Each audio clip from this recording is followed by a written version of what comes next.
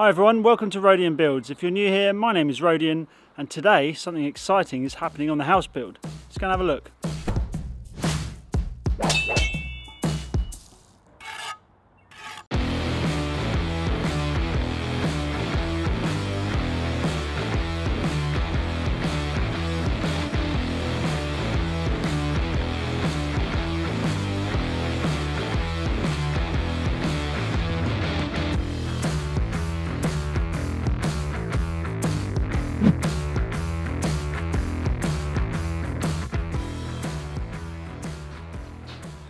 That's right guys and gals, we have our first fix electrics going in. We've got cables all over the place. We've got spotlights going in for the kitchen running along. I don't actually know what this is for.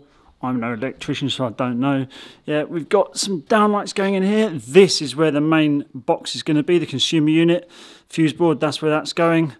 So yeah, we've got plug for boiler, stuff like that. Yeah, just it's looking good. It's looking good because progress is happening. And there we go, more downlights running through here. Don't know what that is. This is where the TV is going to go. We're going to have a high point for the TV, low points down here for your PlayStation and whatnot. We're going to have the TV on a swivel arm. I made sure that there is going to be a double plug socket because that is where the Christmas tree is going to go.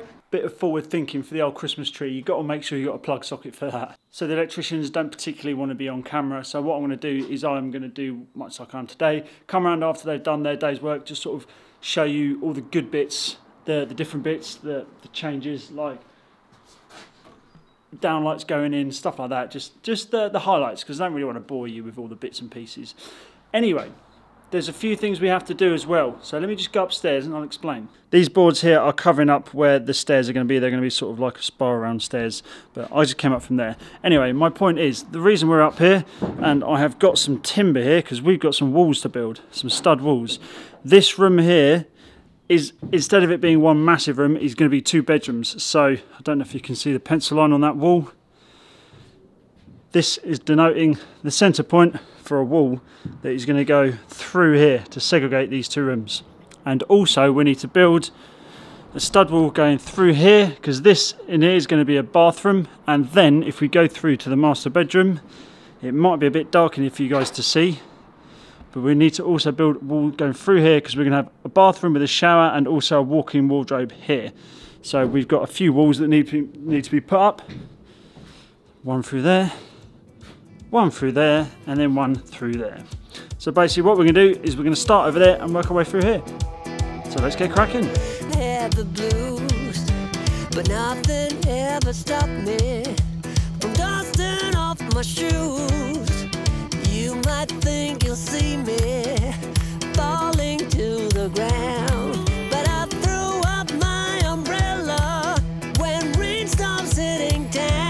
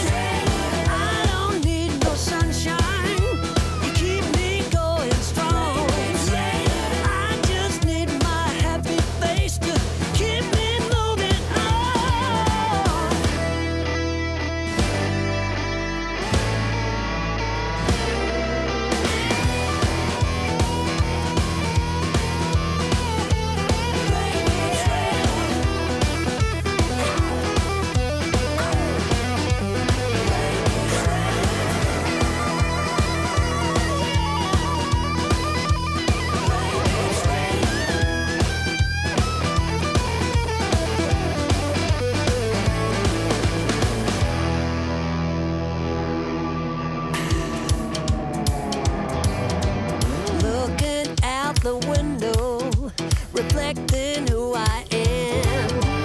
No one ever stopped me, not even Uncle Sam. Life might be a struggle, life might be a fight, but I am here to show the world that I can make it right. On a bad day,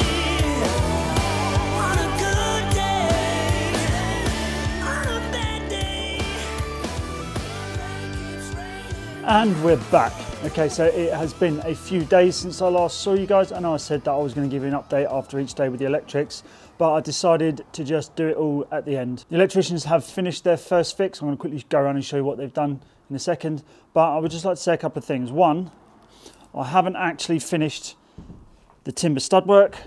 There are no beams in the middle like these parts here. I haven't put those through here. And also just in the back here, I've also done the toilet, shower room and ensuite, but again, I haven't put bits of timber in the middle. Now, the reason I haven't finished this is because I've hurt my back. So the last video that went up, the bullseye video, sort of 2/3 into the way of that, I went down, picked a brick up, twisted around, and I hurt my back. I have had a bad back since I was 19. This happens to a lot of bricklayers. You get bad backs. But the reason my bad back turned up was because I didn't pay attention to health and safety. When you pick up something heavy, cement, bags like that, anything like that, you're always supposed to lift with your legs, not your back. I never knew that when I was younger.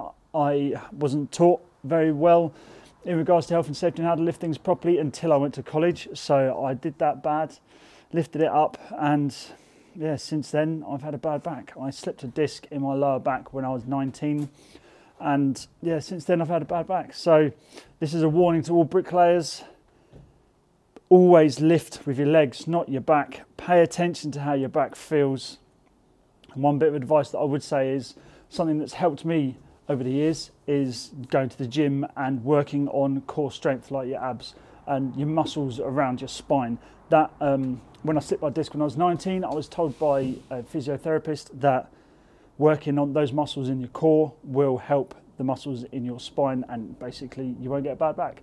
Now, I know the reason why I've had a bad back is because I haven't been to the gym throughout the whole lockdown. I haven't done any working out or anything. So I reckon that's why my back went, because before that I've been hitting the gym and I've had no worries whatsoever. So again, like I say, a bit of a warning to bricklayers.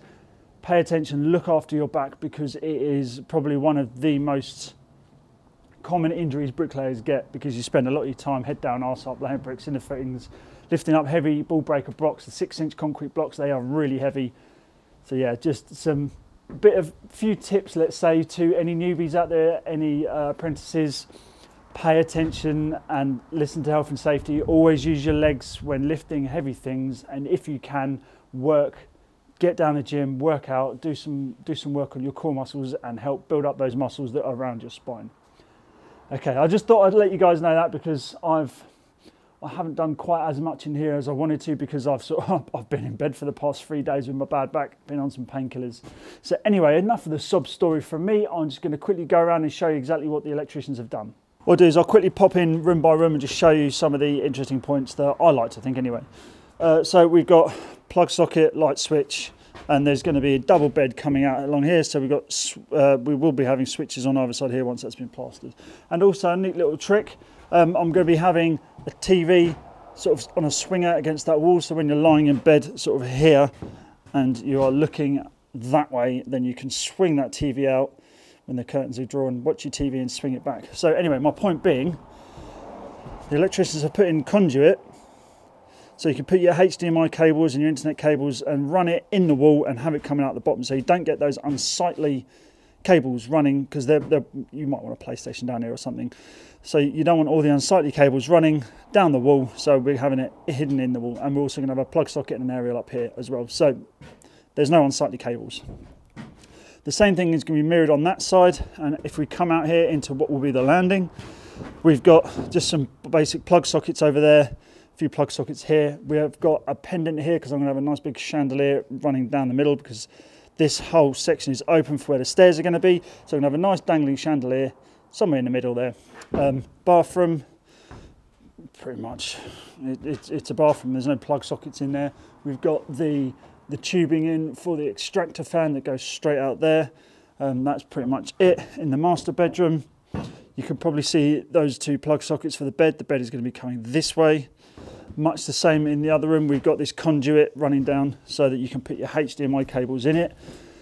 Plug sockets at the top here, aerial sockets so the TV's on the wall. And again, like I said, HDMI down there, you could have a little side table there or something with your PlayStation or whatever on it. Bathroom again, much the same. We have got the pipework set in for the extractor fan, and in the walk-in wardrobe we've got a couple of downlights. Oh yeah, there's going to be downlights all over the place here as well. There's sort of, can't really tell, it's a bit dark in this room, but anyway, so that room's going to be, all that wall is going to be walk-in wardrobe. So we've got a couple of plugs down there for your beauty table or whatever you want to call it. Downlights in line. There's a lot of downlights in this house. Right, so I'm going to pop down there and I'll show you downstairs. I'm not going to put it on camera because it's going to take me a few minutes to get down here because my back is still a little bit twitchy, let's say. We're now downstairs in the study, or what will be the study. There's a few plug sockets in here, and there's one that I've requested for sort of my own little gratification, let's call it. So you've got plug sockets. There's an outside plug socket on the other side of the wall. That's what that one's for. Plug socket, and this one, there's going to be a plug socket there, but also there's going to be one that comes down into the floor, and there's going to be a socket in the middle, because this will probably be my office. So I'll be having a desk here facing this way, sort of looking out there, and I don't really want to have wires running from here under there to my computer. So I'm going to have a plug socket in the middle that comes up into the desk. We have a massive batch of, oh, this is the front door, by the way, locked up. We have a massive batch of 6 switches here, which is going to control the upstairs light, these hallway lights, the living room, the dining room and the kitchen. I think that's what we're going to have. I can't really remember. Downstairs bathroom, again, extractor fan, light switch for there. We have got some cables in here for the manifold for the underfloor heating. It wouldn't have fit in the utility room, so it's going under the stairs. We have just sort of plug sockets here and there all over the place. And again, this will be the corner for the TV. We're going to have up high and down low again, so that we can have the TV on the wall, run your cables in, your HDMI's down there to your PlayStation and whatnot. Of course, it sounds like we have a PlayStation in every room, but anyway. Switch for the Christmas tree, as I spoke about earlier. Yeah, there's a couple of switches there. We've got another bank here, so that I'm going to have when they have the bifold doors, I'm going to have the main exit door here, so you can open this if you're just going in and out rather than using the whole bifold door. Come in here, 6 switches to control most of downstairs, another switch here. We are going to have the breakfast bar is going to be sticking out here, so we have got a couple of pendants that are going to hang over the breakfast bar. And then kitchen, we haven't decided yet because I need to get in touch with the kitchen designers to have that designed. But we're probably going to have a large range cooker in the centre here. I was going to have it over there, but it doesn't fit. It doesn't fit here, so I'll probably have it here. Some more switches there, and then into the utility room. That monstrosity is basically the electrical box. The consumer unit's going to be up there in a cupboard on the wall. We're going to have an L-shaped set of worktop here. We have a dishwasher, washing machine, tumble dryer, washing machine under there, and then a sink. So there's a few bits and pieces in here. And this section here is where the boiler is going to go. The massive water tank is going to here. I was going to have the pumps and manifolds for the underfloor heating here, but the plumber reckons it won't fit. But we can put it there if needs be. We can just run that cable back to here. Anyway, we're going to try and fit that in there. So hopefully that's a quick rundown of the electrics and what's happened with all of the electrics. Hopefully you can see sort of what's been put in here. We've also, you can probably see the run of cables coming down here, that we're going to have spotlights all through here, but we are going to have one downlight here because there's probably going to be a large sort of dining table here, but it's going to be one of the ones where you can plug in and plug off. So if you don't want this pendant down here over the top of the table, you can just remove it. So there we go. That is all of the first fix electrics done, apart from the kitchen. I'll have to hear back from my kitchen designer about where all the units are going to go, like the dishwasher and things like that, so we know where all the plugs can go. So I'll wait to hear back from them, and then electrician just said he'll put back and fit them in. That's no worries. But apart from that, yeah, first fix electrics are done. I need to wait until the plumber. I've got to wait for a couple more prices from plumbers yet, but I need to wait for the plumber to come do a little bit of work up in some of the bathrooms up here before I can put all the floorboards down, because those floorboards, those boards that I've got up there are temporarily at the moment. So I need to wait for him to come. I need to wait for a couple of prices to come back first. So I don't even know which plumber I'm using yet. So that they can get up there, get a few bits of pipe work done while the floor's down. Then I can put the floor in and it'll be a lot safer to walk up there, get a lot more stuff done as well. Okay guys, hopefully you've enjoyed today's video. I'm going to go back now and chill out for the rest of the day, probably take a few painkillers. My back's feeling much better now. I'm not walking around looking like the old hunchback of Notre Dame at the moment. The past few days I have been a bit sort of trying to stand up straight. It ain't really happened. So again, warning to bricklayers, take care of your back, work out your back, work on your core, lift with your legs, not your back. I've said it all before anyway. Anyway, we'll leave it there for today's episode. Please do leave a like down below if you've enjoyed the episode. Subscribe if you aren't already. Ring that notification bell to be notified every time I upload a video. That being said, Brickslade Rages paid. And I'll see you guys in the next episode. So take care, and I'll see you then. Ta-ra.